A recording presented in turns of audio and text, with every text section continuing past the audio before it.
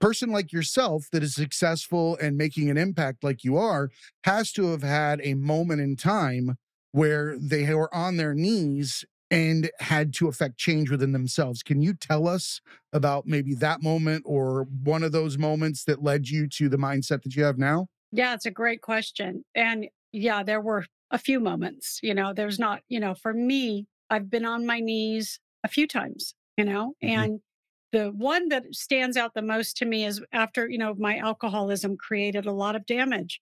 I didn't, and by the way, I didn't know I was suffering from alcoholism. I just thought I was really depressed and I was really stressed out. And I would say things like that. I don't know. And I really did not feel like myself. And I did not know that I suffered from the disease of alcoholism. I didn't know. So you don't know what you don't know, but it ruined a lot of things in my life. It ruined my marriage. It ruined, my parenting went downhill.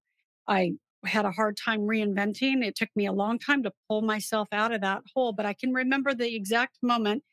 I was in RC Willie in Salt Lake City, and I was going through this horrible divorce, and I didn't want the divorce. Now I'm panicking because I did not want the Mm. divorce.